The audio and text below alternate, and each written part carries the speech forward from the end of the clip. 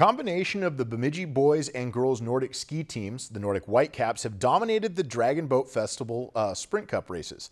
Last year, the Caps completed the coveted three-peat, building a Sprint Cup dynasty in the process. But the Need for Gigaspeed, the 2022 Dragon Boat champions and last year's Sprint Cup runner-up, was hot on their heels.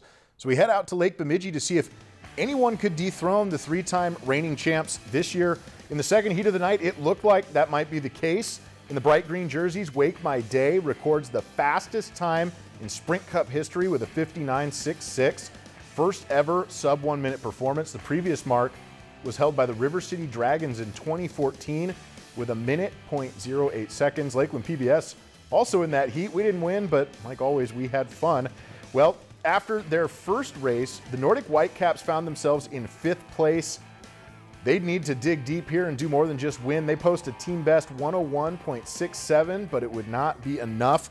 In the final race of the night here, the Cultural Society of Filipino Americans, Minnesota, put on an absolute clinic, beating the new best time just created by Wake My Day. They finished with a 58.48 and rewrite the record book for the second time in the same Sprint Cup as they take home the trophy in their first time ever competing at the Bemidji Dragon Boat races. Here's a look at the final results. 3 teams, including the Need for Gigaspeed, broke the previous held record of fastest time at the Sprint Cup. Fun fact, all top 6 teams would have won last year, which the Nordic Whitecaps won in a minute and 2 seconds, 0.79. What a night at the races. Lakeland News is member-supported content. Please consider supporting Lakeland News today.